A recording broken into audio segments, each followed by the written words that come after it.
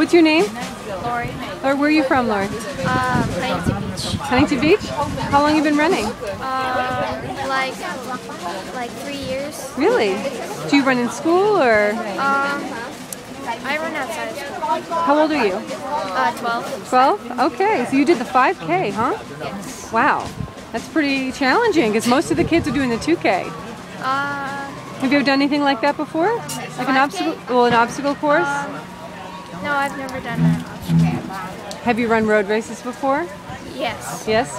Like what? I've done a half marathon and a lots of 5Ks. Wow, that's incredible.